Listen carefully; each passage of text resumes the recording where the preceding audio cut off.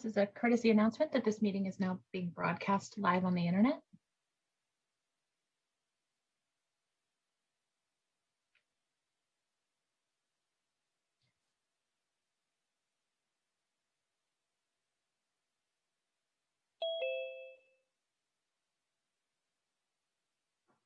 Hi, Megan. Can we do a mic check, please? How's that sound? Sounds good. Thank you very much. Okay.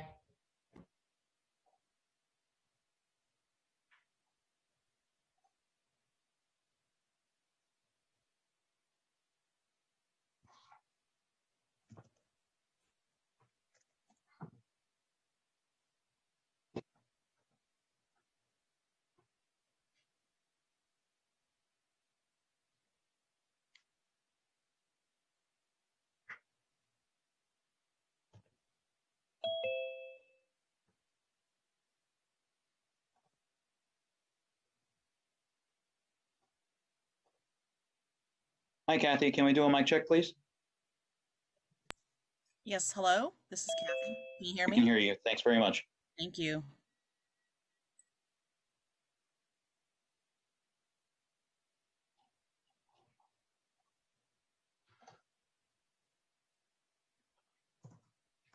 Hello, Hui. Can we do a mic check, please? I can hear you loud and clear. Thank you. Hello, Supervisor Chavez. How are you? I'm good. How are you doing, Dave? I'm well, thank you. Happy Friday. Yay, thank you. Jess will be clerking for you this afternoon. Excellent. Thanks a bunch. Hui, it's good to see you. It's like my favorite hat. That's how everybody recognizes me now. I know now that we're all unmasked in public, it's hard to.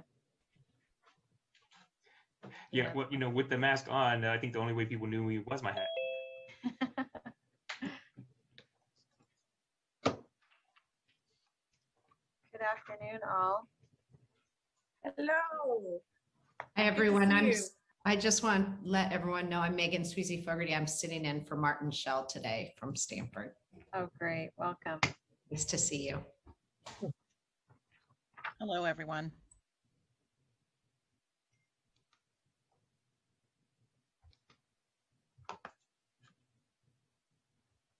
Cindy, I just was at the opening of the Alcove in Palo Alto, and I know there's the second opening today. So exciting. Thank you for your leadership. My goodness, if we borrowed a great idea from you, I'm really excited. Recording in about it. progress. Really, really excited. And this is a, just to share with our colleagues, this is a really unique idea about helping young people engage in their own mental health and really how to protect themselves and get the services they need without the stigma. It's really exciting. And so a location in partnership with Stanford and yeah, I forgot with Alcove, Megan, what's the nonprofit partner in North County? It's the Center for Mental Health and Wellbeing at Stanford Healthcare. And then Alum Rock Counseling Center is the other, right? So yeah, and Alum Rock Counseling Center is our partner here in downtown San Jose, which is really exciting. Yeah.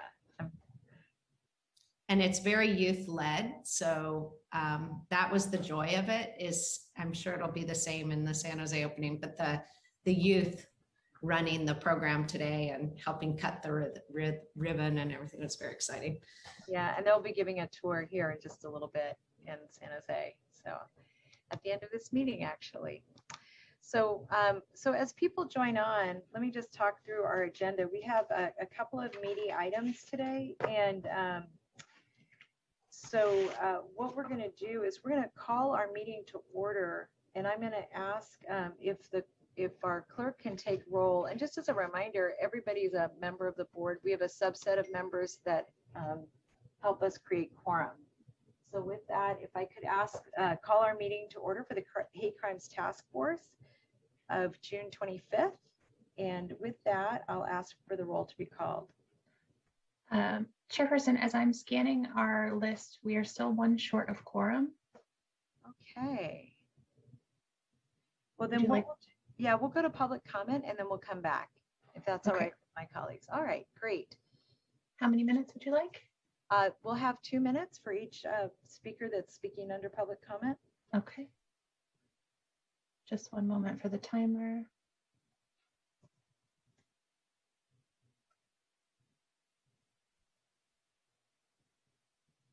And our first speaker will be Scott Largent. I'm unmuting you. Please accept the unmute. You'll have 2 minutes to speak. The timer will start when you begin speaking. Thank you, everyone. Good afternoon, Scott Largent. Yesterday, I was out at the crash zone meeting with several people from the media and just trying to discuss the situation out there so the public can better understand what's going on. The city of San Jose, now I know that this needs to be cleaned up and organized. That's not what I'm fighting against.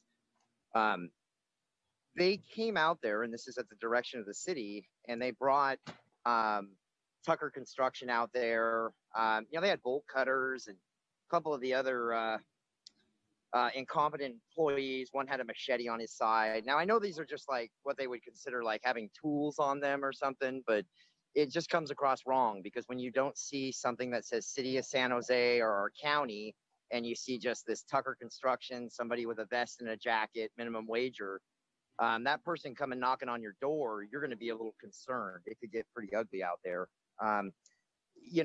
Down in Los Angeles right now at Venice Beach, the sheriff's department has gotten involved.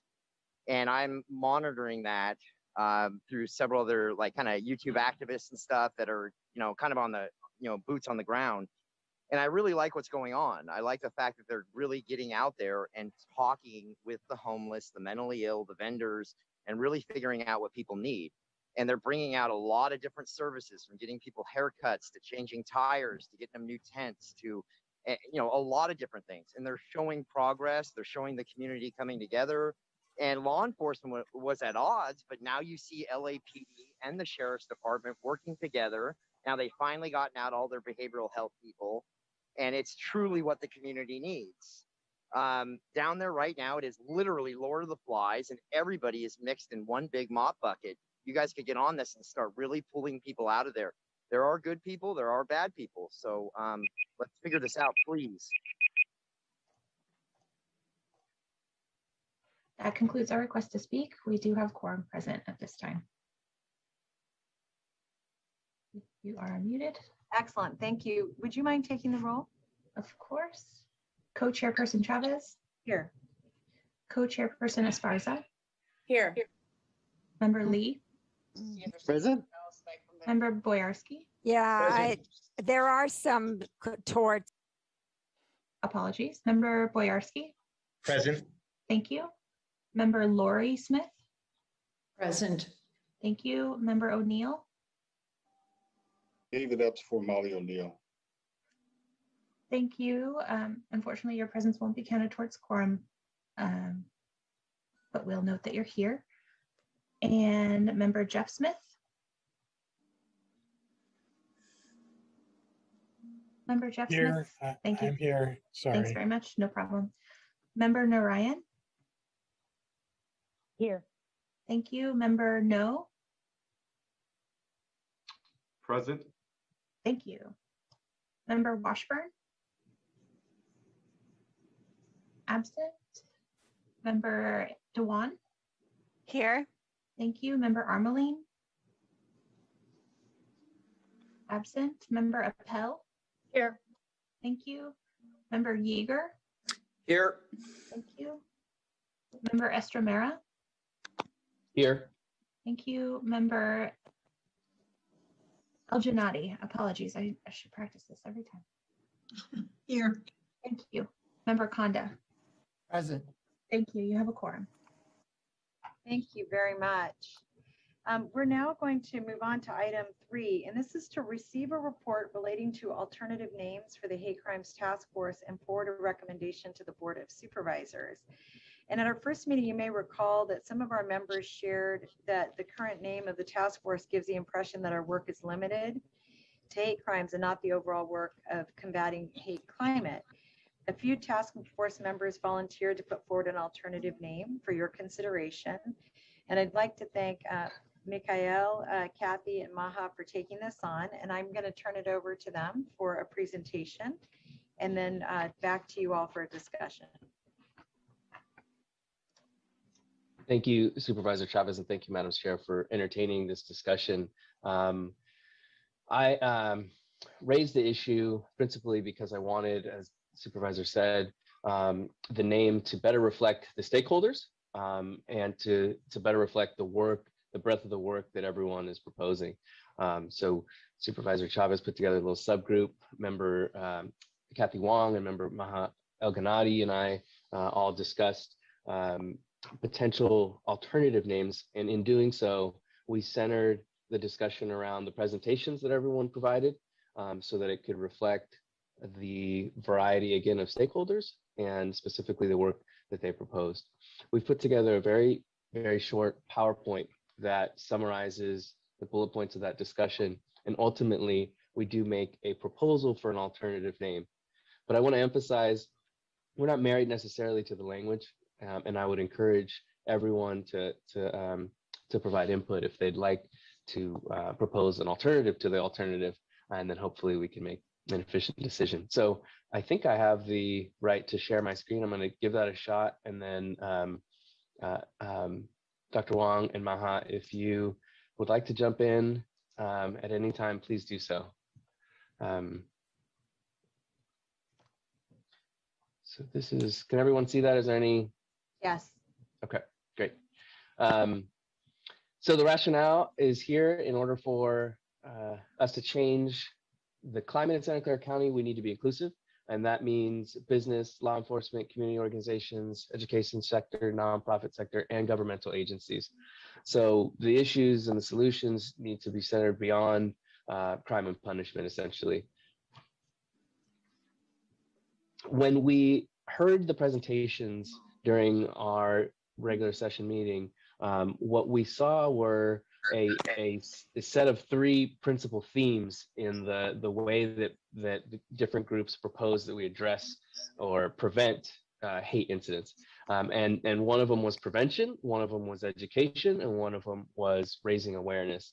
And again, the import of that is that we want the name to reflect that the work we're doing is around policy and not solely around punishment, which is what you think of when you think of crimes. And I think it also communicates to those who hear the name, the work that needs to be done, that it needs to be beyond solely crime and punishment. Dr. Wong or Maha, did you want to jump in at all? Could I jump in? Is that okay? Great. Please, So, yeah. yeah, thanks, Mika. So one of the, just to reiterate what Mika said, I think that a lot of times when we think of hate crimes and we think of criminality, it sets a very high bar for something to be determined to be something problematic or something that the county should or all of us should act on. And so part of it is languaging, but it's also language, expands the ways in which we see. We have much higher standards. I know from the presentations as well as the conversations and all of our connections in our community that we know that a lot of the low level things are the things that are the hardest to deal with, and they can't be in some ways policyed away, but they can be, there can be initiatives that are effective in addressing those things. And so we thought that the language would really expand the recommendations as well as what people might research or bring into that are relevant across a broad swath of community organizations, as well as neighborhood groups and other groups. So. Yeah, this is Maha, and I just wanted to say that I have really nothing to add. Everything has been exactly on point. Thank you both. Turning back to the PowerPoint, the emphasis from the community organizations and the presentations are here: cultural competency training, institutional progress. Institutions in general need to learn more about the communities they're serving. Community trust at the institutional level, specifically public institutions, is a key component, and collaborative work on understanding the climate is key for prevention. And finally, the issues are far more complex than kind of the end of the line when what we see is the worst type of incident, which is a hate crime. In-group and intergroup, horizontal implicit bias issues between different groups. And one of the goals, of course, is transforming the climate, really a paradigm shift that again addresses early prevention and microaggressions and those critical components at the beginning of the spectrum, so that we could be more effective from a preventative perspective. So transforming climate and building community and public organizational capacity for engaged responsibility is key, and promotion of a climate of inclusion and social accountability. So again, this emphasizes, as Dr. Wong was saying, the type of work that we need to focus on and what we need to communicate about the breadth of solutions that are important here. So this is the last slide. This is really the top 3 names that we distilled out, and they are conceitedly a little bit wordy, but again, our goal was to best reflect what we were seeing, or I'm sorry, what we were hearing from the presentations in the community. And so the top proposed name was a task force on multi-sector approaches to hate prevention. And the multi-sector is really the key language there, because we see these incidents happening mostly in businesses. And so we're talking a lot about public institutions, education, and all of these sectors need to be included in the way we identify ourselves. 2 other proposed names that were thrown out there are the Task Force on Inclusion and Anti-Hate Policy, and third is the Task Force on Policy and Practices on Hate Prevention and Hate Crimes. So if anybody wants to say that third one 3 or 4 times quickly, that would be entertaining. But that's really the hit list. That's the presentation. Back to regular screen. And with that, what I'd like to turn it over to Supervisor Chavez to moderate a broader discussion about a decision. But our proposed name is the Task Force on Multi-Sector Approaches to Hate Prevention. So before we go into the discussion, I would like to propose how we can proceed relative to this item. So first of all, anyone who wants to weigh in, of course, we want to hear feedback, and you can ask questions of the committee. That would be great. For this item to move forward, what we're going to work on is getting to consensus. And what I'd like to do is, Kavita, I'm going to turn this over to you to just share a little bit about how we can make this happen. And then I'll come to all of you for feedback. Yep, absolutely. And I'm on vacation right now at my parents' house. So is everybody able to hear me okay? I've never used the internet here before. Okay, great. All right, so getting to a consensus on an item like this, we obviously have a large body with a large number of voting members. And due to Brown Act rules, we do need to have a full roll call vote for every single item, other than the informational items, where each of the voting members says yay or nay to the item. And so we can't have a consensus vote in sort of a common sense fashion where we might say, does everyone agree? And anyone who doesn't should speak up, and then take silence to mean that we have full consensus.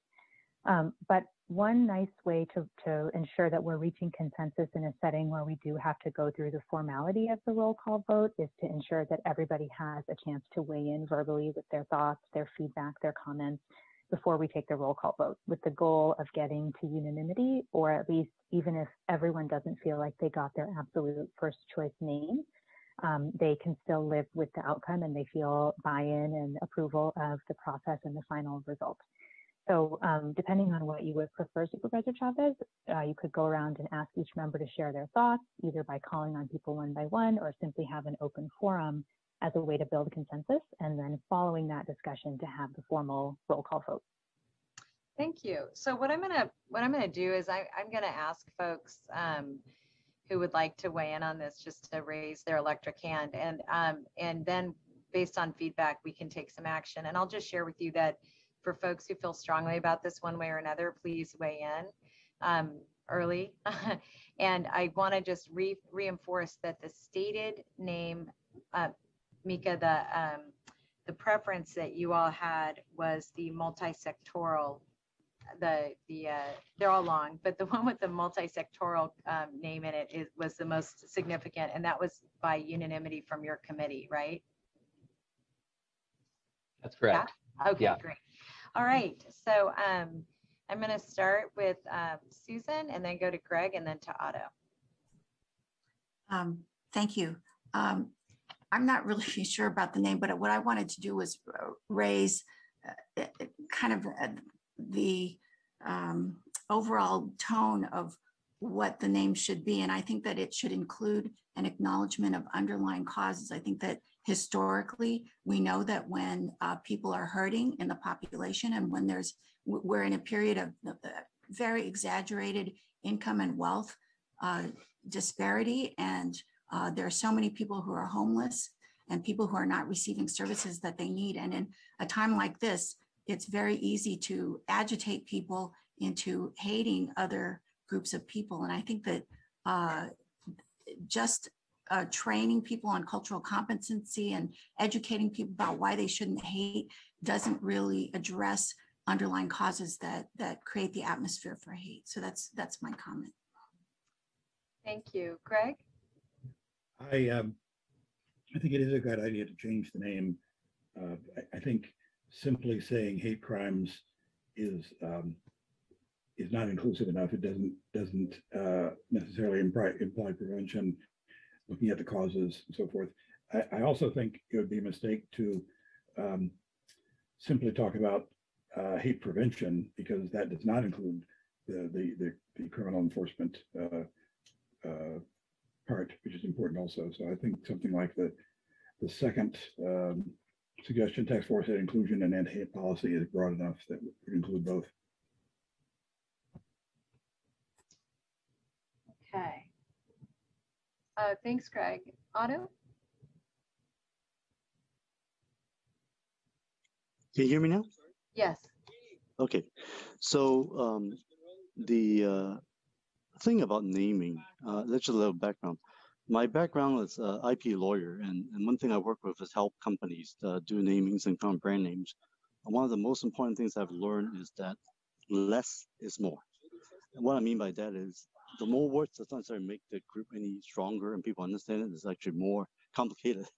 So the current name of hate crime task force is short, but it's a bit too narrow because it's talking about crimes. Obviously, we're talking about incidents and inclusion and those issues. So I would say some things shorter would be my suggestion of proof, like, for example, hate prevention task force or inclusion and hate prevention. But once you start getting into words like multi-sector approaches, I know what you're trying to do and say, but I think it actually loses the meaning for those who are working on it in the future, what we're doing. So trying to keep this as broad as possible and short as possible, I would suggest that would be a good approach. Thank you. Thank you. Michelle? Thank you for the work that's gone into this. For me, when you start talking about a multi-sector approach, I feel that we lose people in that discussion. And while I realize it represents both, if understanding of language can be interpretive in a way that we're missing the people of Santa Clara County in helping us on this task force. So I think I lean more towards the second one as well, just because of it's a little shorter, it's more inclusive. And we are nothing in our representation of the communities we serve if we're also not representing those communities. Thank you. Lori? So the one comment that I have is the word crime. I would want to make sure that it's all incidents, because the hate crime is just such a high bar sometimes, and we're looking at all incidents of hate. So if you're going to construct something, at least keep that type of thing in mind, that we want to be more inclusive in types of incidents. Thank you. Thanks, Lori. Are there other thoughts or comments? Fawn, Chief No? I would concur with some of the comments that, whatever we change it to, that we keep it short. I know that we want to cover as many things as possible, but I think what's more important is that the goals and objectives that we have set, for this task force here, which is really important when people drill down on what sort of work that we're doing. And we're not going to be able to cover everything that we want to work on in naming a task force. And I think if we make it too long, we'll lose its sort of like intention on grabbing people's attention, because most of the movements in history and recently are really simple. Let's take Black Lives Matter, for example. I think it's 3 words, but we know that there's a lot of work to be done, within those 3 words. And so I think most people understand, when we're talking about hate, and so when we try to add too many words in there to try to be inclusive, I think we would lose sort of like the focus, not with this group here working on the issues, but I think the focus or attention that we want to bring from other stakeholders outside of this group here. So thank you. Thanks, Chief. Jeff? Yeah, I agree with others that shorter and simpler is better for a name. It's also sort of important to have a shortcut for the name. So I just throw one out that I was musing about, something like the Hate Prevention and Inclusion Policy Task Force, could call it HPIP. I think inclusion's important. Obviously, we don't want to limit ourselves to just talking about hate crimes, so it's important to talk about hate prevention. But I think if we get too long, it confuses people and it makes it difficult to reference the recommendations of the committee or task force, I'm sorry. Yeah, thanks, Jeff. Any other thoughts or comments? Hi, this is Anna DePello Garcia, Stanford Healthcare, if I may, Cindy. Of course. Yes, and just the various initiatives that we've done here, and many of those initiatives that I've been involved with, creating names. What I was thinking through right now is what's intuitive. So I would agree, less is more, and what can convey and translate to whether you're an 8th grader, you're a professional, like emerging professional, what name could be easily understood and easily translatable. Yeah, thank you. Anybody else? Looking around my screen. Nancy. Can I go? Yeah, I'm sorry, I don't have the raise hand function. No problem. Thank you for noting me. First, I want to thank everybody who worked on this proposal to come up with a new name. But I do tend to agree with the thread that we've heard in the last several comments, starting with Otto Lee, that we can convey a lot, I think, through a phrase that is short, but gets at everything everybody here is saying, in terms of it hits you in your gut intuitively, and that even though it's short, it covers a lot. So I just wanted to thank the folks who worked on this and just say that I concur with these comments. Thank you. Before I go back to the group, I just want to make a couple of observations. First of all, I agree with the extension of thanks to Mika and Kathy and Maha. Like I actually think naming things is really one of the most difficult jobs I've had. I've named nonprofits. I named my son. I mean, these all take, these are, and they're emotional, right? They're, like you want to have the right name.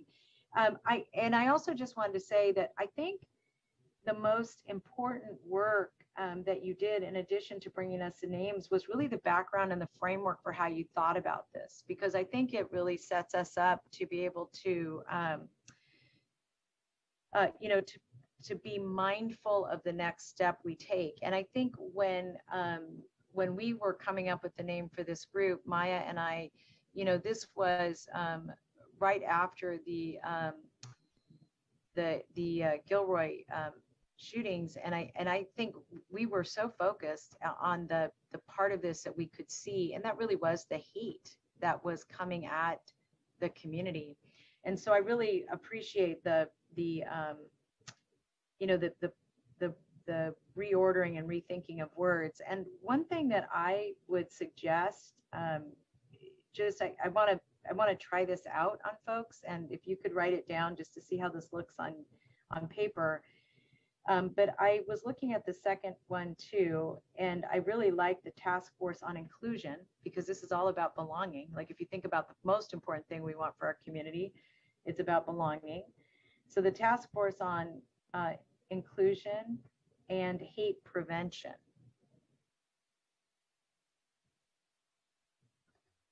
So I'll say that again, the task force on inclusion and hate prevention. And I think, it's really in response to what I've heard all of you just say. So I'm going to go around and not just on mine, but if there's anything that jumps out, if someone wants to make a recommendation, this would be the time to do it.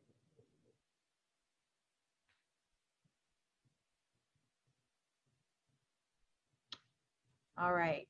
So I'm going to go to Susan, Fawn, and then Maya, and then Jeff. I'd also like to thank people that put the effort into the suggested names. I would just like to say that I think I like Cindy's suggestion, and I think using a word like multi-sector is not a good idea. I think that smacks of kind of bureaucracy, and most people on the street probably don't understand why you'd be saying that. So. Thank you. Fawn? Yeah, Supervisor Chavez, I like your recommendation. If I could just make a recommendation to kind of flip it. So the attention is focused on hate and inclusion first, as opposed to task force. So we start out with hate prevention and inclusion task force. Thank you. Thanks. I'm just writing it down so I can look at it.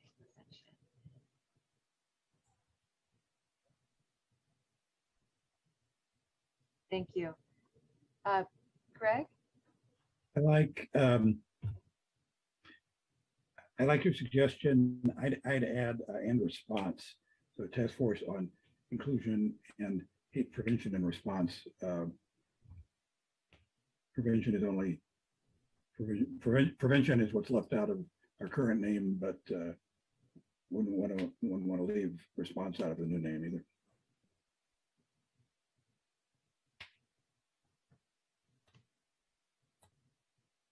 Okay, thanks, Greg. Other thoughts that folks have? Maya? I just wanted to throw my 2 cents in, which is I appreciate the inclusion and the hate prevention as well, and appreciate the work of folks doing this. The name is hard, and thank you for all your work on this and making this better. And I also think simpler is better. And I wanted to ask, do you need a motion, or are there more folks that have their hands raised that would like to provide input before we take some kind of action? Yeah, is there anybody else who would, thanks Maya. Let me just make sure if anybody has a thought that they want to share, this would be the time to do it. I think names and mission statements are the most challenging, painful. I know we're all nodding because we've all been through those meetings where you think, oh my goodness, make it stop. Anybody else? Me, Nancy? Oh, Nancy, great. It's okay, I'm sorry, I keep having to do that. No problem, that's okay. I do really like Chief No's idea of putting task force at the end, so that the first words that make the impression are the more meaningful ones. Great. So let me ask, is there anybody else on the task force? I'm going to go to the public next, and then I just want to see if there's anybody else on the task force.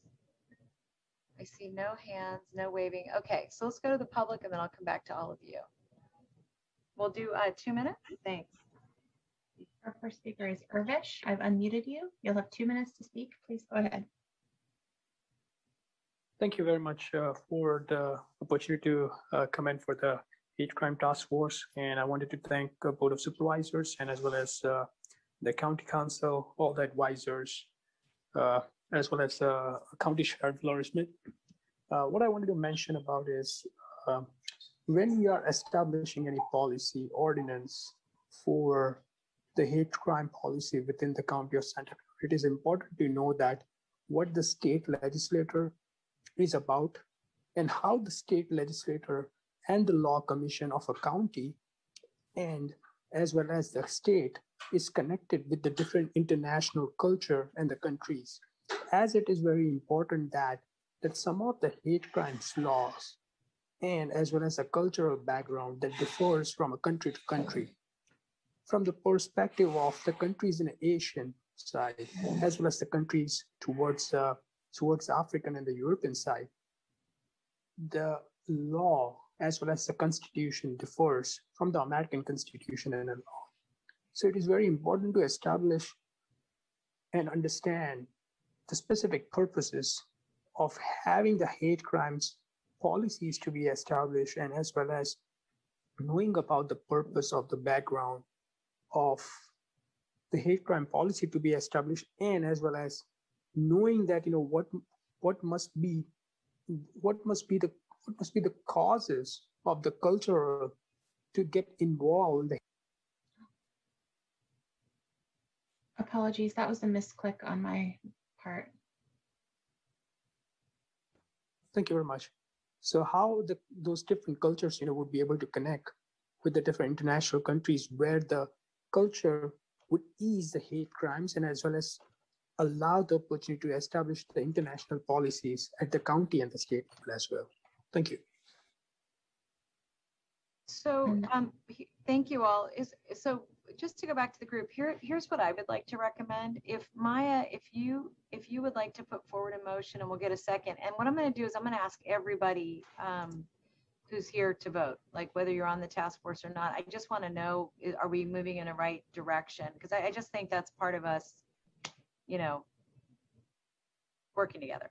And so I know that's going to be a little difficult for the clerk, but let's just, everybody who's on our screen who is, is here, I'd like to hear from you. So Maya, do you want to give us a name? Sure. So I hope I captured this correctly. So the Inclusion and Hate Prevention Task Force, did I get that right? Yeah, close. Chief know how to Hate Prevention and Inclusion, Hate Prevention and Inclusion Task Force. And so, and Chief, did you have was your recommendation one, you prioritize one over the other for a reason, or?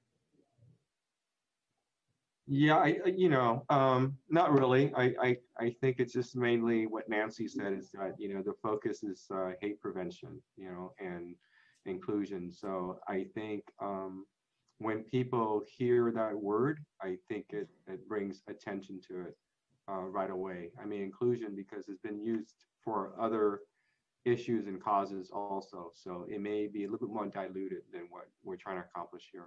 Although it's the same thing. So hate prevention and inclusion task force. Okay. So Maya, does everybody have the motion? Maya, you want to say it one last time, just so we got it out of your mouth? So the motion is to name the task force the Hate Prevention and Inclusion Task Force. That's the motion. Okay. So we have a motion. Do we have a second? I'll second. Thank you. We have a second from Otto. What I'm going to do is I'm going to ask the clerk if you could go through and just, like I said, let's everybody who is on our task force, whether they're voting members or so everybody. I believe, so for the record, we'll be taking a poll of the advisory members and it will not be recorded as a vote. Thank you. Because the list jumps around, unfortunately, I'm going to go through everyone who was invited rather than. Yeah, do what you need to do. Sorry, Thank Jess. you. I kind of sprung that on you. Okay. Angelica Cortez. Rabbi Hugh Seed Valencia. Oh, wait, hold on one second. Angelica, I think, is trying to get off mute. So Angelica, jump in there. Yes, thank you for reading my frantic facial expressions correctly, Supervisor. I'm sorry, I got a notice, so I didn't hear what the prompt or the question was on this particular piece. This is in support or not of the name, the Hate Prevention and Inclusion Task Force. Support. Thank you. Thank you. Rabbi Hugh Seed Valencia. Support. Thank you. Kathy Wong. Support. Thank you. Tamil Gilkerson. Kathleen Rose. Kevin O'Brien. Someone's mic come on. Yeah, you're good. Keep going, Jess. Lily Arangio. Tony Williams. Gerald Sakamoto. Support. Thank you. Nick Kawada. Yes. Thank you. Ron Gonzalez. Sonia Tetnowski. Just for a moment, Ron. I'm sorry. Supervisor Chavez, go ahead. Oh, I was just seeing if Mayor Gonzalez took himself off mic. I thought he was going to vote. So go ahead, Sonia. Sorry about that. No problem. I support it. Sonia supports. No response from Ron Gonzalez. No. Milan Valentin. Ron, I hear you trying. Ron Gonzalez, I hear you trying, but we don't have your vote yet. I support. There you go. Thank you. We heard support. Milan Valentin. Hui Tran. Yes. All right. Thank you. Anna DePello Garcia. Yes. Sarah Fernando. Yes, I support. Thank you. Dante Lartigue. I support. Thank you. Ruth Silvertaub. I support. Thank you. Adriana Caldera Barafis. I support. Thank you. Raimundo Amendaris. Susan Hayesi. Yes, I vote. Dolores Morales. Sarita Kohli. Support. Rich Constantine. Margaret Abe Koga. Ash Kalra. Zoe Lofgren. Carrie Duncan. Support. Thank you, Carrie. Sandra Soto. Simeon Chen. Ahmad Thomas. Support. Thank you, Ahmad. Peter Larome Munoz. Leland Campbell. Support. Thank you, Leland. Michelle Mashburn. Support. Thank you, Michelle. Samina Usman. Mauricio Palma. Alicia Partee. Support. Thank you, Alicia. Virginia Jones. Mariko Sayak.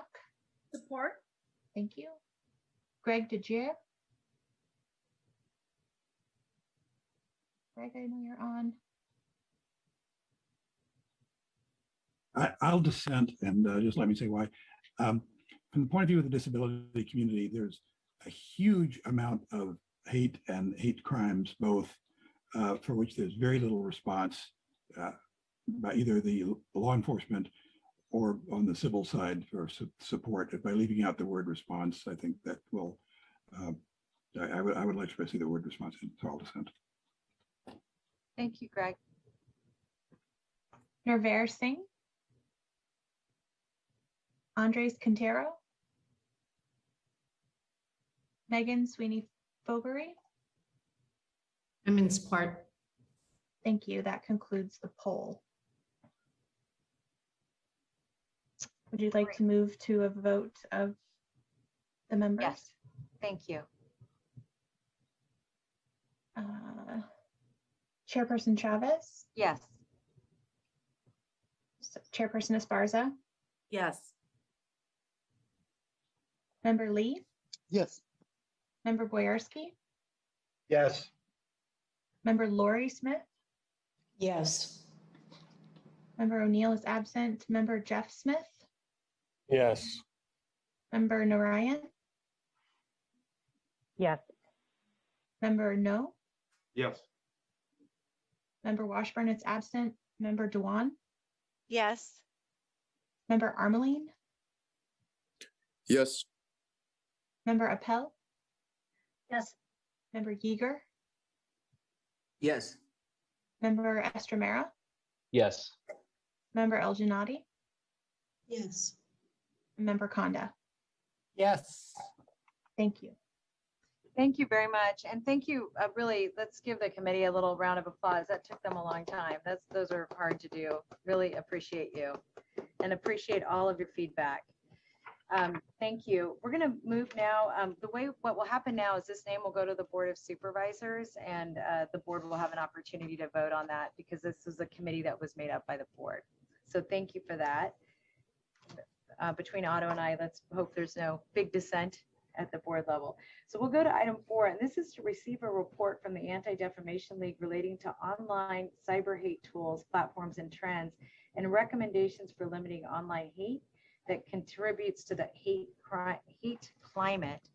And our presenter is going to be Lauren Kraft. And Lauren, are you with us? I thought I saw your. Hi there, I'm there here. There you go. All right, welcome. So I'm going to turn this over to you. Great, looking forward. Let me just take a minute to share my screen. Hi everybody, thank you for having me. I am Lauren Kropf. I'm ADL's Council for Technology Policy and Advocacy.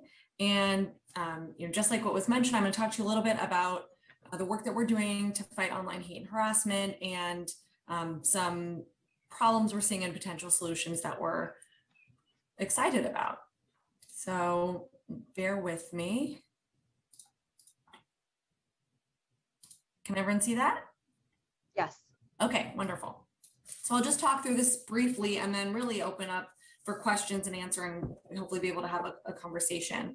I think many of you are familiar with the Anti-Defamation League, but you might not be familiar with our deep work in fighting online hate and harassment. You might, but for a review or for those of you who are less familiar, since the early days of the internet, ADL very quickly realized that where hate goes, people follow, and where people go, hate follows. And in light of that, we leaned into our work, better understanding the ecosystem of online hate and figuring out the best ways that we could fight and push back against it.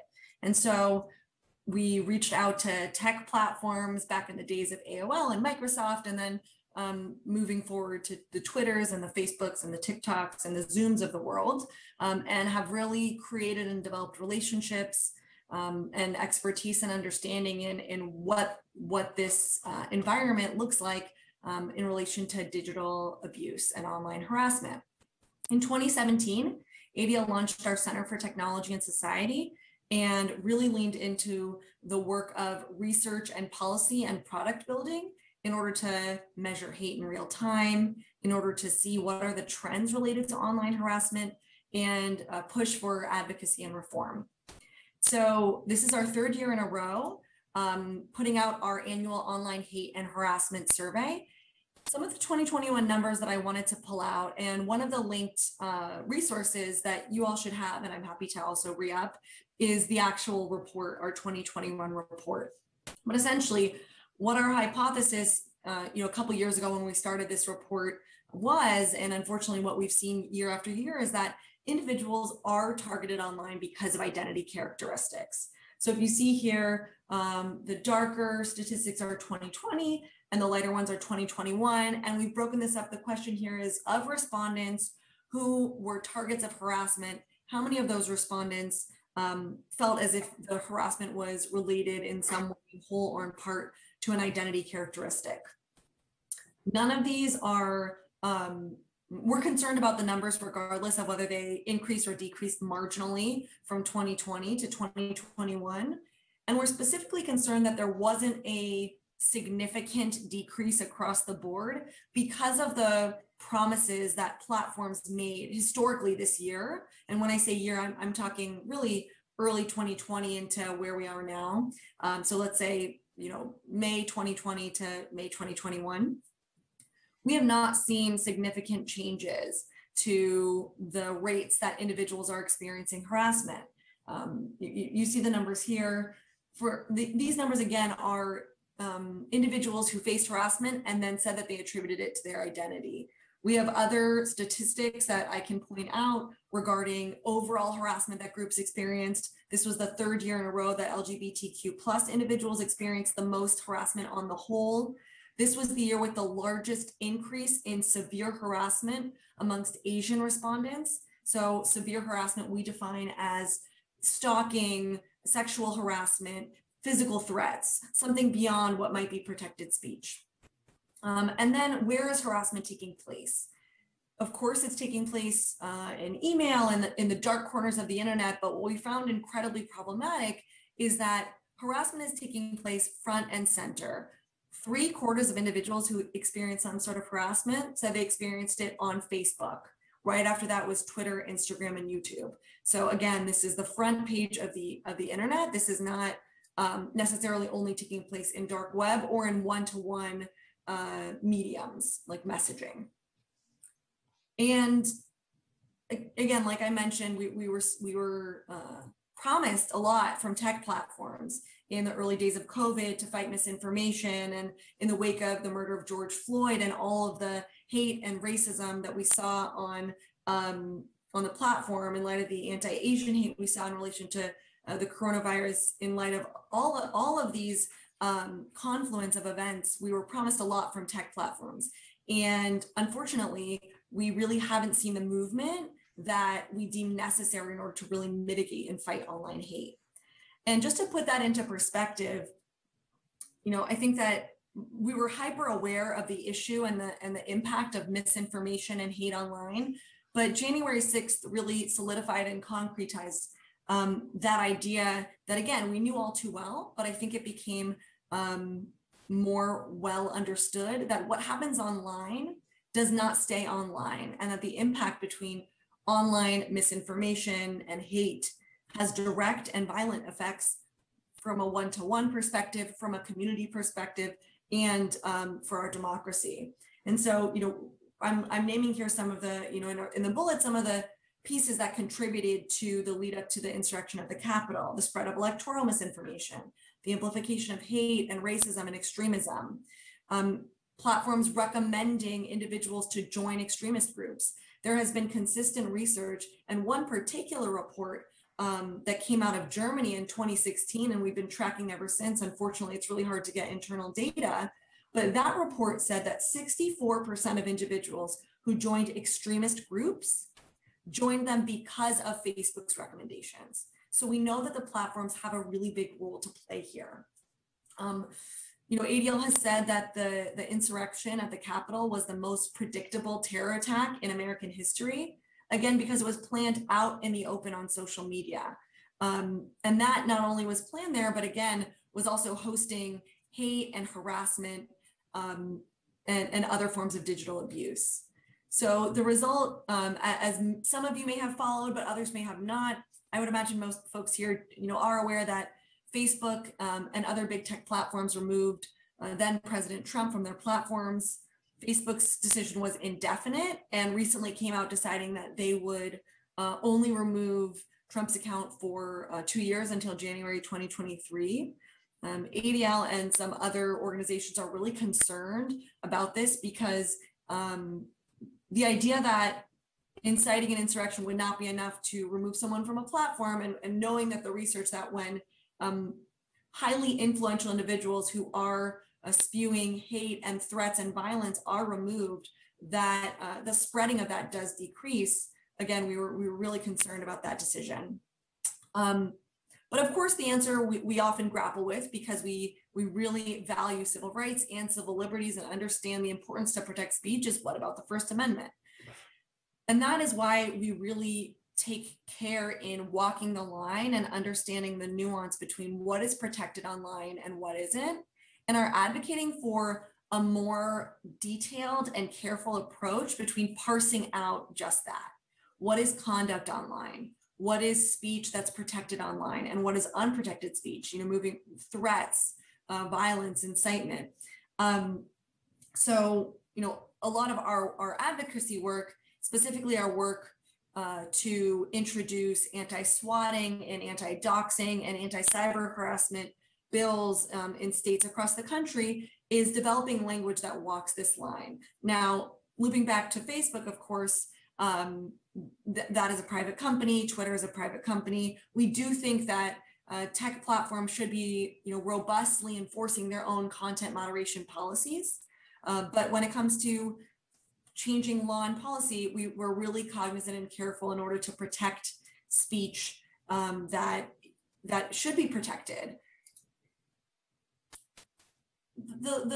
I have one more minute or so of presentation, then I really want to get into discussion. But the issues that we're seeing online aren't just content moderation, or some of you may be familiar with Section 230 of the Communications Decency Act, platform liability. These issues are part of a bigger picture. And so we're also trying to work with others in the community to ensure that we're looking at this from a multifaceted approach. What is contributing to hate and racism and violence online? And it really is a confluence of product and policies. Like I said, the platforms have been increasing or strengthening policies, but that's not influential without adequate enforcement at scale. We just saw a big antitrust package introduced in the House of Representatives that really is getting at the issue of the anti-competitive marketplace and how that breeds complacency for platforms, the normalization of extremism, the issues of privacy and surveillance, like I was talking about earlier, the state of harassment and digital abuse, and then of course parsing out the difference between protected speech, protected disinformation even, and unprotected categories of speech. The benefits of an open and free internet are important, and knowing that organizing and innovation, education and worship, speech and exchange, especially after this last year, where we relied in light of the coronavirus on digital spaces in order to maintain daily life, we understand those benefits really clearly. And that's why taking this seriously and looking critically and thoughtfully about what types of reform measures are most impactful and what ones might overcorrect are really, really, really important in order to adequately fight online hate. So ADL recently launched our repair plan, our 6-prong strategy, or really essentially putting together or putting forward priorities that we deem necessary from the industry, from civil society, from government, and from other advocates to push back and push hate and extremism to the fringes of the digital world. I won't name them all here. REPAIR is an acronym. Each letter stands for a different priority. But I will tell you that we're working on stuff here in California. One bill that I'll mention before turning it over to Q&A is AB 587, our social media transparency bill that's being championed by Assemblymember Jesse Gabriel. It's currently passed the Assembly and is in the Senate right now. And that bill carefully looks at the ways in which we can compel better transparency from social media platforms in order to see how they're moderating their content, what is being left up on the platforms, what is being taken down that shouldn't be, and understanding the impact on individuals, that complacency essentially, and that letting misinformation, hate, racism, and harassment proliferate, what is that impact? So I'm going to stop sharing here and move to questions. And I'm happy to, I think you all have this slide, but I'm also happy to resend it around. I see some hands. Should I just do Q&A? Is somebody gonna facilitate? I'm happy to just call. Yeah, I'll do that, Lauren, thanks. So we'll start with Greg and then we'll go to Michelle. Thank you for all this work. Particularly, I was particularly interested in the statistics in the first slide about online hate and harassment. I noticed that disability and homelessness are not categories there. Is that because the question that was asked that produced this data didn't include those, or was it an open-ended question that people just didn't? You didn't give them a list of things. You just said, "Have you been harassed for any reason?" And then they tell you what the reason was. Yeah, it's a great question. So we did a nationally representative survey and we did ask those specific categories. We did that because of, I think, the ability to get at the federally protected categories. And I know that disability is one of them. And I know that homelessness is also one that we're trying to seek more data on. But in light of the state of online harassment, specifically in the ties to race, religion, gender, sexual orientation, in our first couple of years, we honed in on that. We're looking to expand. In fact, we're looking to expand to youth. And also, I think that the categories that you mentioned, disability and homelessness, are ones that that we think about. I will say with homelessness, I think access to hate and the internet and hate and harassment is one that would be really interesting to explore and see the ways that that proliferates as well uniquely. So I think it's a good flag. We did ask those questions specifically. And the other question is concerning the anti-female. Do you have any way of knowing? Is there any way to disaggregate that data? Does that include anti-transgender women? I'm sorry. Can you ask that again? The anti-male? Anti-female. Oh, okay. I misheard you. So the way in which we conduct this survey, and I have to say, if we had more data, which I wish we did from a government and law enforcement perspective, we might be able to compare better, is that individuals answer the question, self-reporting. So if an individual felt that they were harassed in a certain category based on their own identity, whatever it is that they determined it to be, of course, vetting, we work closely with YouGov, which is, one of the respected survey companies in the US, but we did allow individuals to respond based on their own self-reporting. Thank you. Thanks, Greg. Michelle?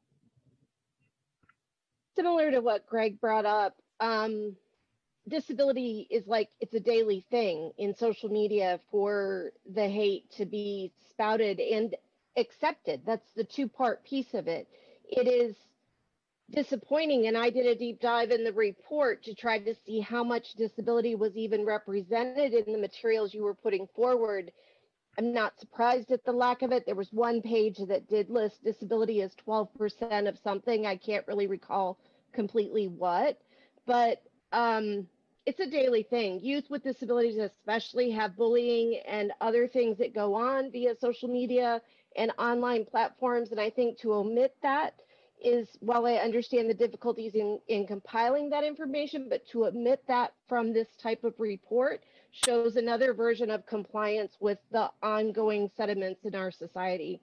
And my question would be kind of, what is your organization doing to create kind of a better way to measure those demographics?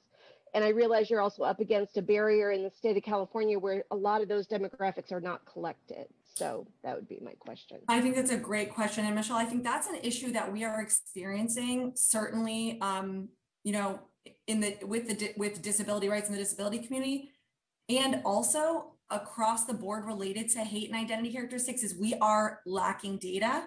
I think you bring up a great point, both on the need to hone in on it further. We do collect some statistics, but in order to engage deeper is something that's very, very important. I know that we look into that as far as it relates to public accommodations, certainly in online spaces. There's some protections for individuals with disabilities, but not enough. Hate and harassment is absolutely one that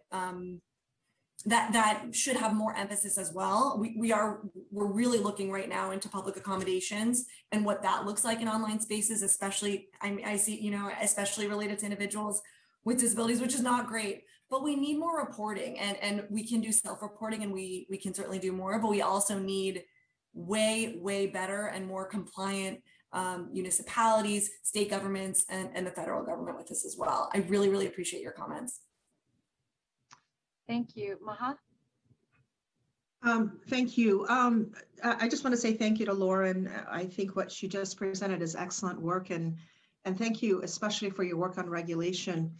The results that you reported on by identity respondents, I wanted to know if it included hate happening only in the United States or hate around the world. because it's a particular problem, obviously, for Muslims in certain regions in the world.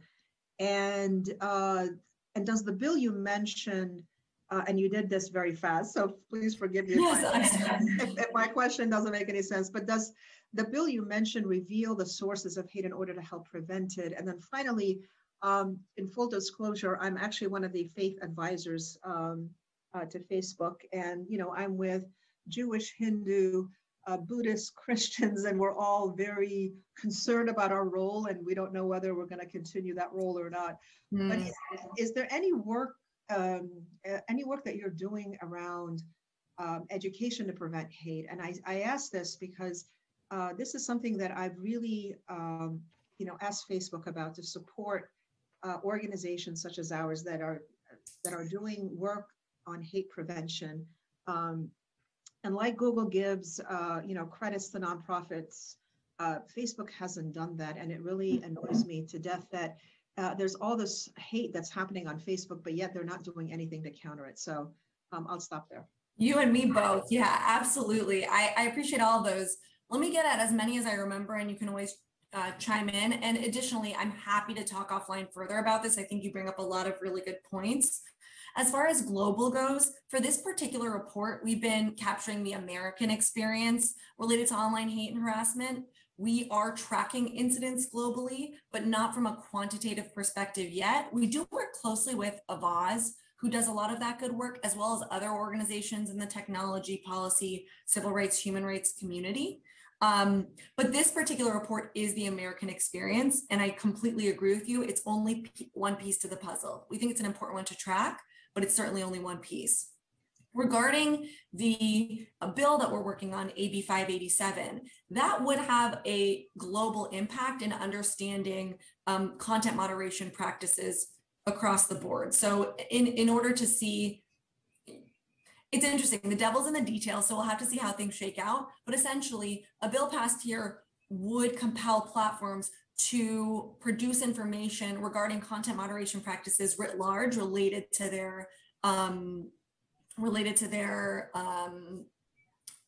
content moderation policies. I think we have a shared screen here. I'm not sure. Yeah, Otto, your screen is shared with us right now. Thank you. So the bill highlights 5 specific areas of content moderation: extremism, foreign interference, hate and racism, harassment, and disinformation, misinformation. And it would require the platforms to show us a little bit more, if they have a policy in that space, about what's changed with the policy, what's the prevalence of the content that is on the platform, if they take it down, if they don't, for how long. So we get a lot better information as to how they're really dealing with this type of content on the platform. And that would include all classes that they protect. So, calling back to that would get us more information regarding individuals who experience hate and harassment related to disability, related to religion, race, and so on and so forth. As far as the faith advisory goes, and our work in the education space, ADL does a lot of work related to hate and bias prevention in the education space. And one of my personal goals, and hopefully I'll wrangle Nancy into this with me, is doing more specifically related to online hate prevention, digital and media literacy, social listening, some of these really important tools that both, I think, young people and not too young folks can really benefit from. So that's actually one of my personal goals, and I'm really leading a lot of ADL's future work with tech policy. So I'm hoping that I get support for that. Thanks. Well, I'm wondering whether our committee could actually help if Cindy and Otto and other important people here could join you in a conversation with the executives of Facebook, Zuckerberg and Sandberg and others. That may actually help influence the right here in our area, and I think that we can potentially influence this. So just keep that. That's great. And yeah. Mm-hmm. Thank you. Let's certainly talk offline about that. That sounds wonderful. Thank you. Are there any other comments or feedback from my colleagues? I see none. So let me just see if, or just ask for any of you or make a recommendation. I know that there's a lot of work to be done. I think this was a really helpful presentation. I have to say, the thing that was most surprising to me is I do think I thought a lot of the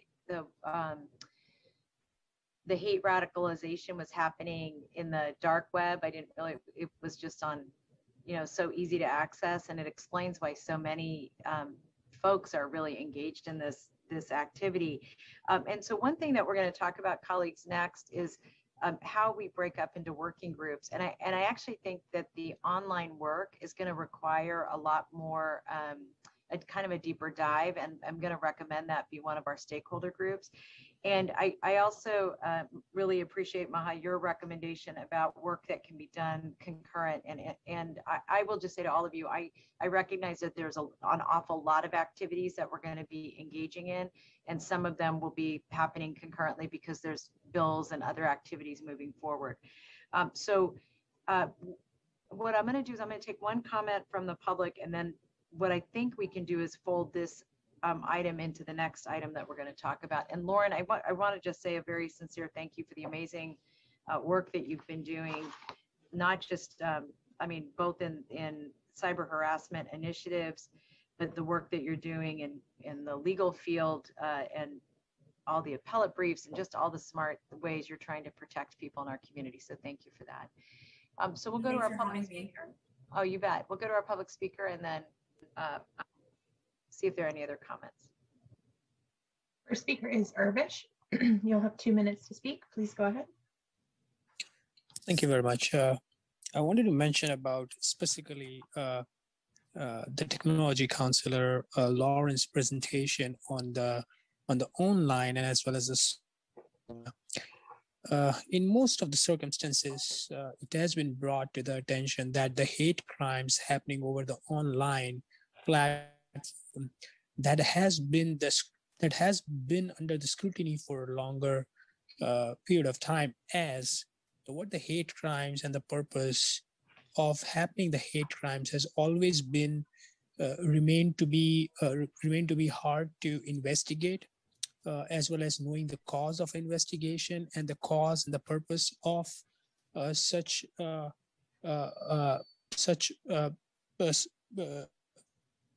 activity to be transpired with the online platform.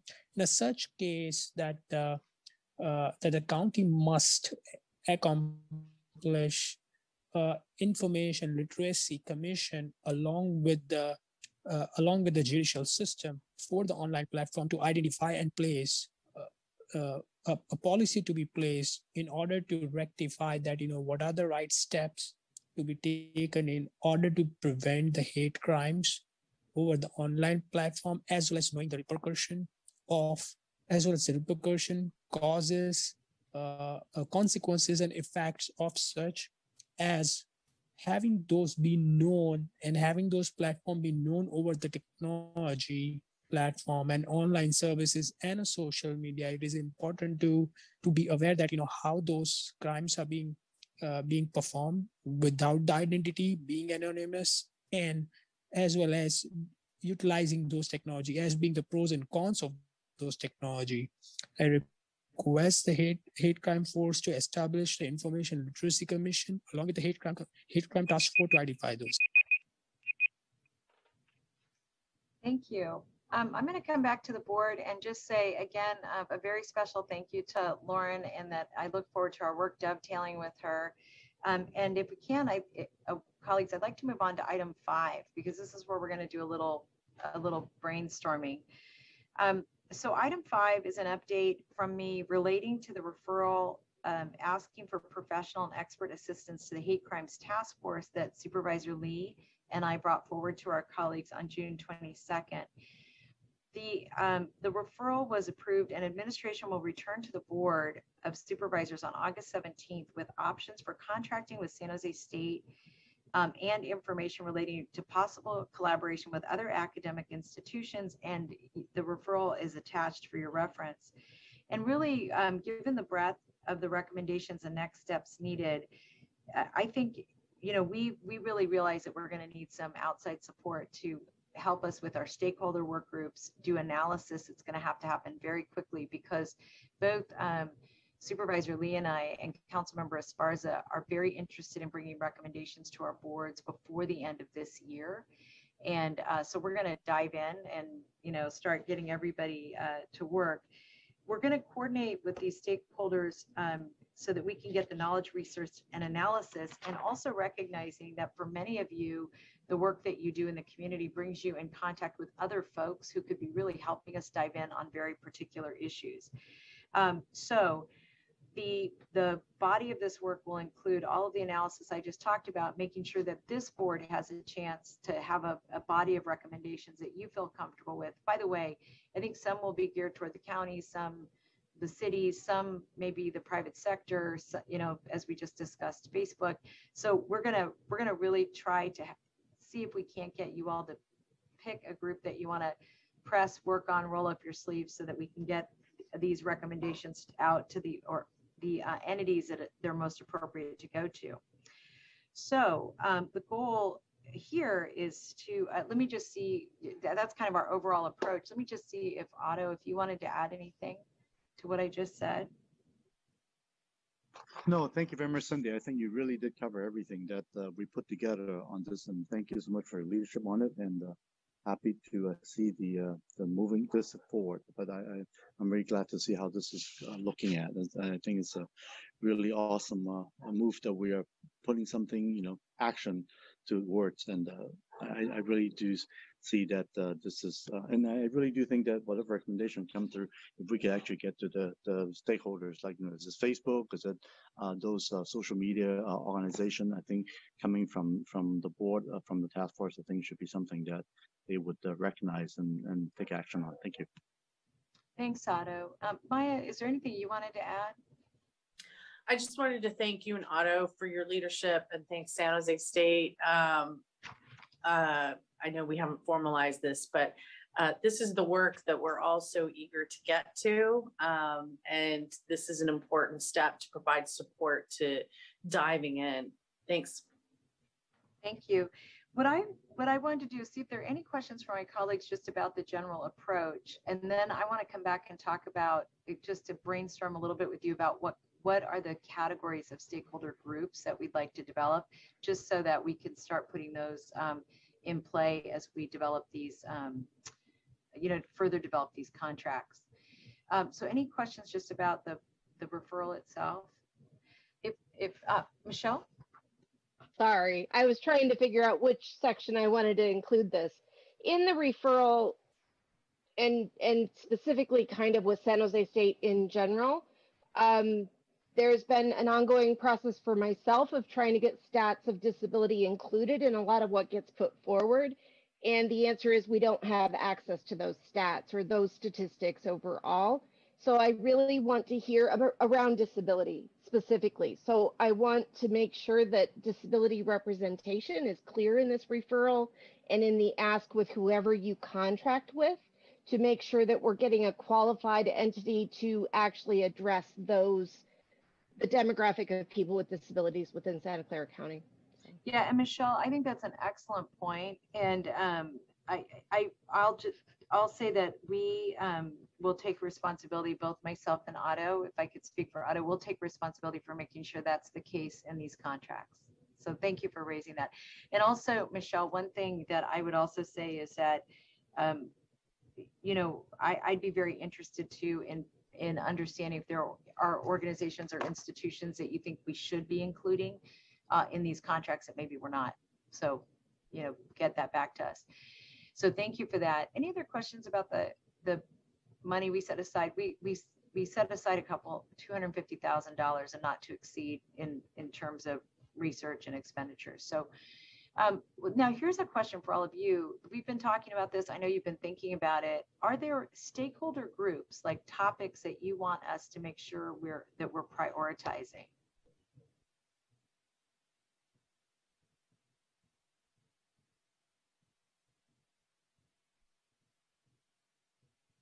An example of that would be what we just heard. I'm going to assume we're going to want to do something on cyber hate, because that's just such a big category. And there's a lot to that, but that to me would be a definite stakeholder group. But are there other issues that you want to make sure we dive deep into so we can make recommendations? Susan?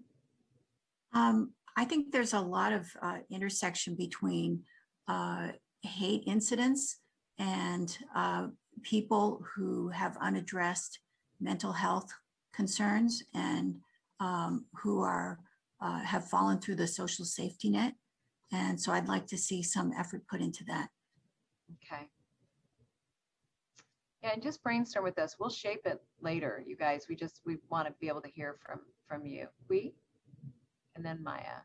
Yeah, there has been a lot of conversation around critical race theory and how it promotes, I guess, an anti-white perspective, or makes people feel that, you know, just by virtue of the color of your skin that you are racist. And I think that's a big misconception and actually contributes to a lot of the aggressive conversations around race. I don't know if this is more of the county board's role or not, but I would appreciate a conversation on this issue as well. Great, thank you. Maya? And then I'll come to you, Anna. So I wanted to look at the issues that the task force is tasked with. Is, for example, the hate speech component of it, the gender-based hate crimes. I suspect that's the gender-based is a whole complex issue. And then there's the component about the illegal gun trade, and then the school component. And I think each one of those are pretty deep areas. And so I wanted to bring those up because I think we need to figure out how we're going to get from here to there. Yep, well said. Thanks, Maya. Kathy, I'm sorry, Anna, and then I'll come back to you, Kathy. Thank you. Just curious about where the life cycle begins for hate crimes prevention. And I know we have Marianne here. You know, do we have an opportunity or an influence, or maybe it's already, there is a strategy on where do we begin shaping minds around these issues? If there is that opportunity within the school systems, maybe it's there already and I simply don't know. Thanks, Anna. And we're just, you guys, we're gonna just take a list right now, and then we're gonna shape these up with our contract provider and bring them back to you in August. Kathy. Yes, I think following on Anna's comments, and also all the high profile hate incidents like that have occurred, including Gilroy and other places. I guess I'm wondering if we should, if we could have like arenas of how institutions, like whether it's in the private sector, in the workplace, or in education, how do they handle low level incidents? Like how, you know, we often hear that there are, you know, situations with an individual that people sort of saw the writing on the wall. This person has been, you know, making horrible comments or targeted people or those kind of things. And I feel like institutions are unable to handle those or collect data and track those, or even know what to do with that, right? Because of fears of First Amendment, all these other things that I think that were really well brought up for the online context. But I think similar to online context, we have similar sorts of arenas of interaction, I think, that are really important to examine. So. Thanks, Kathy. Ruth? Yes, I'd like to also have a focus on harassment or hate in the workplace. And I know last night at my class, I covered that, and I had a speaker from the EOC, and she has a chart of the harassment, discrimination issues that have come up, or claims that have come up in the last year. Specifically, harassment would be good. The DFVH would also have that. I know maybe on our advice line, we ought to start tracking that as well. And I know at the Law Center, I have the memos too, and I can go through them and look at that. But I think the workplace is important as well to focus on. And I agree about disability. I think that's very important, especially during COVID too, when people were regarded as disabled even after their quarantine. We got a lot of calls on that. Oh, thanks, Ruth. Greg? Yeah, disability and gender have been mentioned, and I think each of them has particular problems that are maybe not common to hate crimes and hate incidents in general. So I hope we can take a look at those two in particular. Indigenous hate crimes and hate incidents, they're often overlooked.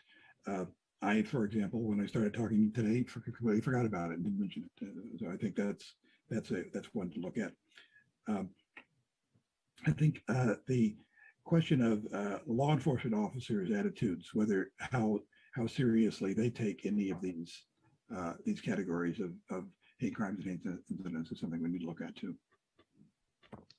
Thanks, Greg. Sarita?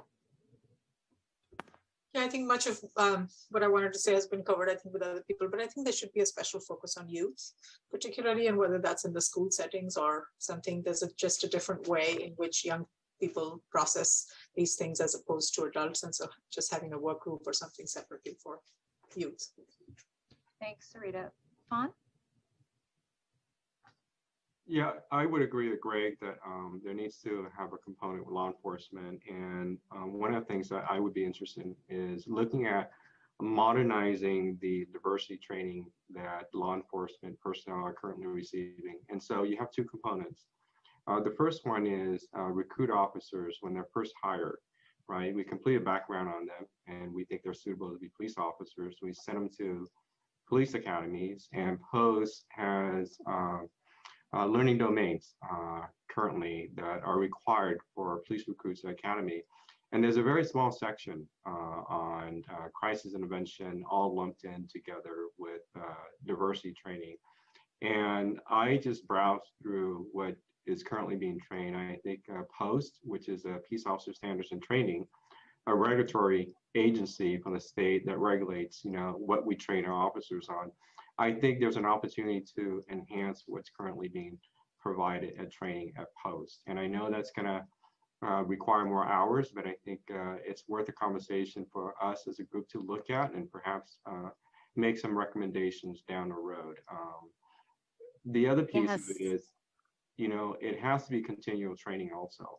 So we're training the recruit officers when they first get hired, but what about the officers that have not gone through that training in POST? And so we have to have something in there with the annual training that we're going to provide.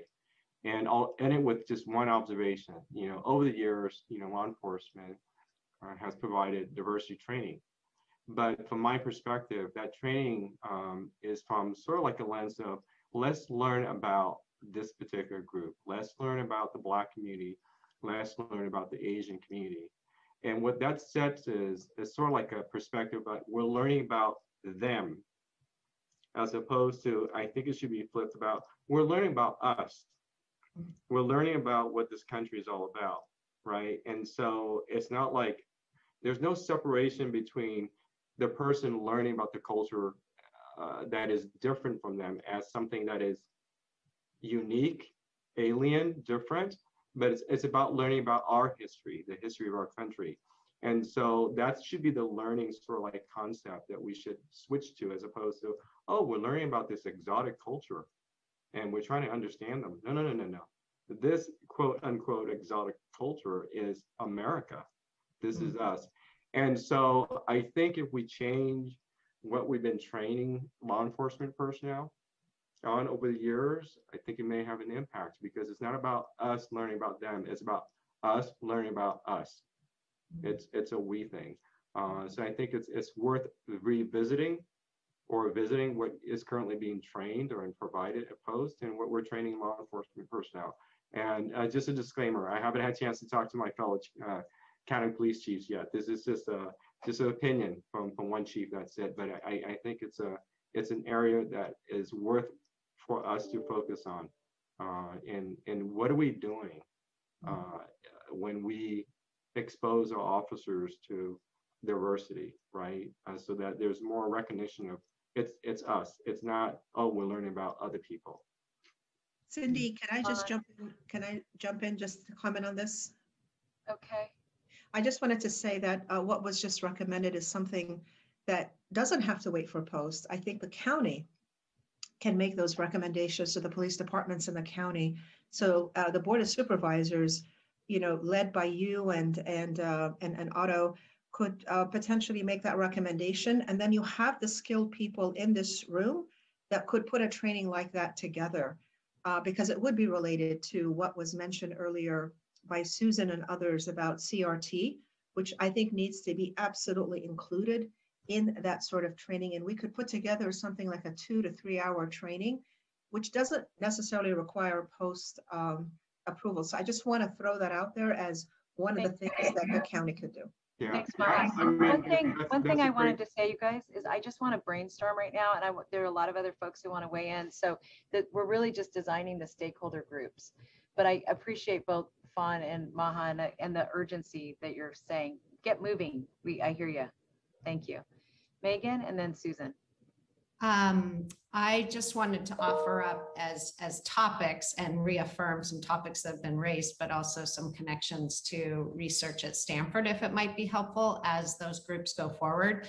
One is there's a cyber policy center that works on internet policy, so that might be useful. And also the whole issue that's been raised around youth literacy and how do we develop our civic capabilities to look at fact or fiction on the internet. And there's a group at the School of Education that has some research on that. If that could be helpful, I'm happy to connect. That's great. Thank you. Susan?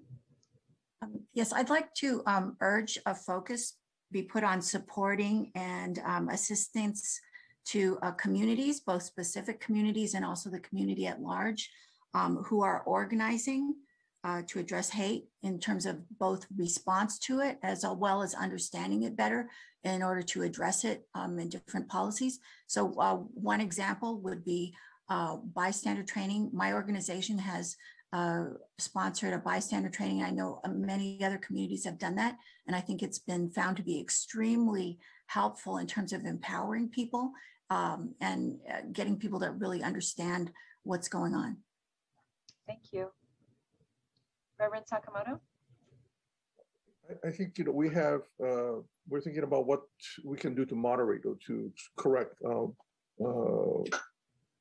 address hate crimes. But I think we also need to look at where these come from. And it's not just, and so what you're speaking about in the police department or police organization, looking at where these come from.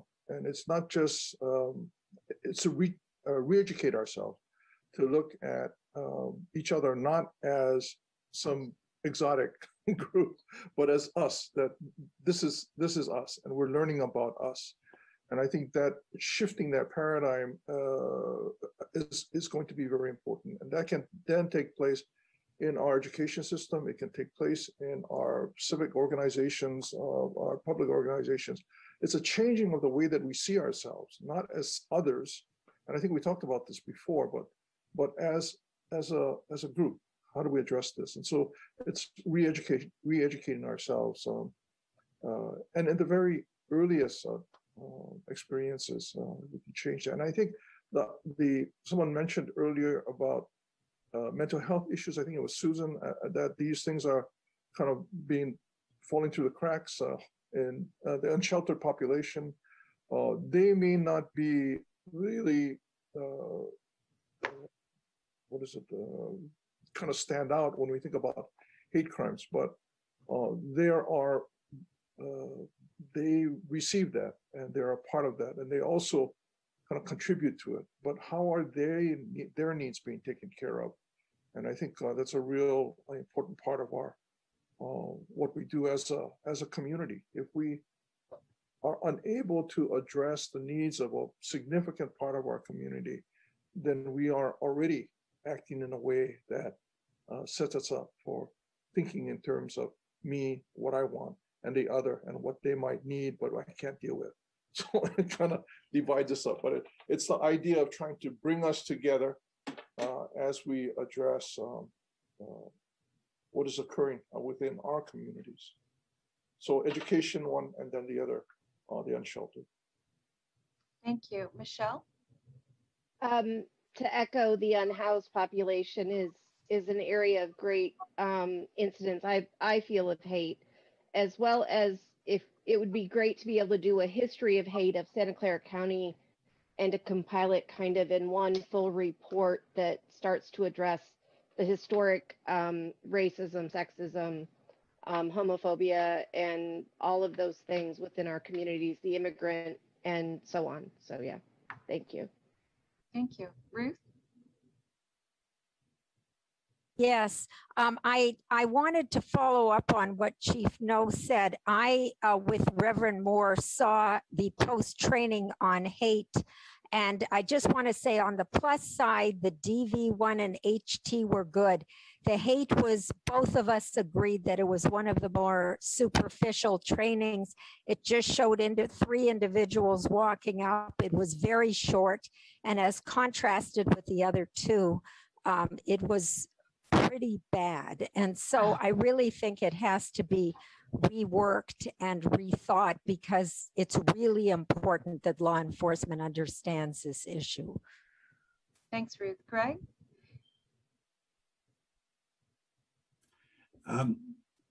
One way to get at the tension that we've talked about some already between law enforcement approach to hate crimes or the criminal justice approach to hate crimes and alternative approaches might be Stanford Law and the Brennan Center just like last month issued what I thought was a very, very good report that focused on that and didn't take any strong ideological stand one way or the other, but looked at what the real issues are and what might be done. Starting with their report might be a good way to get at that issue. Thanks, Greg. Kathy, you will have the last idea here. Okay. I think that it would be good to have a stakeholder group that looks at what are, what is the research, what are successful things on building regional capacity to do the type of work I think that's necessary to prevent hate. So, at San Jose State and at other universities and in my area, there is a lot of work, compelling work on intergroup dialogue work, which is based in a critical race social justice education framework, in which you actually engage people from groups that have very, conflicting problems, but in very facilitated ways so that you can get at understanding all of our relationship to historical inequities, right? And whether people come kicking and screaming, there are methodologies and ways in which you engage people that based in social psychology that actually work, and they produce good intergroup leadership facilitative skills as well. And there's been some good research that's showing that it changes the framing of how people understand what they don't know, which is really important. I think that's probably one of the most important things. And so I would like to see a group on how to build capacity among the county, among schools, among companies, or, among public officials and people who work in communities and different organizations. If there's some sort of hate prevention, dialogue core or something like that, I think that would really help so that people can also have a sharper eye at looking at systemic inequity, which I think is the root of a lot of the issues. So thank you. Yeah. So let me just talk a little bit about next steps. What we're going to do is we're going to take both the, back to the point that Maya raised, like what is our core mission, and then frame out some stakeholder work groups stakeholder groups. And we'll send those out to you at least a week before the next meeting so that you have a chance to look at both the stakeholder team name and then the descriptor underneath it. We're also going to then have to prioritize them, because to get to our December date, it doesn't mean that we can't keep doing work, but really to prioritize those that we can and match those with partner organizations that are going to help us do this body of work. So it's a lot of work that we're going to be asking our contract partners to help us get through. Now, a number of you raised something else that I just frankly hadn't anticipated. I didn't think enough about this, but I think it's a really great point, is that you've all raised where there may be resources available within your institutions that, some work that's already done, some things that we don't have to rebuild. I want to make sure that that those get sent to Kathy. We took notes today, but if there are particular, like I think Greg's point about particular reports or institutions that we should connect with. I really want to make sure we get those resources so that whatever stakeholder group has that topic can work directly with the institutions that are experts in those areas. And so this, you know, one thing I may do, Maya, with your concurrence is perhaps working with our main contractors is just poll a few of you who want to help shape some of the stakeholder groups, because this was a really great list, but just to make sure we've really responded to what people have heard. I mean, what we heard from all of you, that we're being responsive, and also that we're really able to deal with the fact that you know, not to use the word that is not in our title, but the multi-sectoral approach is going to be really important. And I also think there's a private sector, public sector role that I think Lauren talked about, that Maha reinforced, you know. So anyway, there's some stuff we want to take a deeper dive at. If you're interested in volunteering, so I don't have to voluntold you, send me or Kathy a quick note, and we will put you on our, you know, brainstorming just to walk through and shape what we talked about today. Does that sound okay as next steps for everyone? That we can do that? Okay. That was really good. That was really, really helpful. Well, with that, what we're going to do is we're going to adjourn now, and I'm going to just remind everybody that we're going to meet on the 27th of August at 12. We're going to have a lot of work that we have to get done before then, because at that time, what I want to do is just introduce the stakeholder groups. And I'm going to really ask if folks can, if they have concerns about any topic or they want to add in, if they wouldn't mind just communicating with us before the meeting. And we'll get the information out as early as we can. Greg, in particular, I wanted to say how much I appreciate getting people's notes beforehand, because it really makes us think about our work. So I'm just really grateful to all of you for doing that. And I thanks for all of your time, your energy, your effort, and I will look forward to seeing you hopefully before August 27th at noon. And volunteer, or I will find you anyway. So everybody have a good rest of your day, and I hope people get a little vacation before I see you. Thanks all. Be well. Bye. Bye. Thank you. Recording stopped. Thanks all. Bye-bye.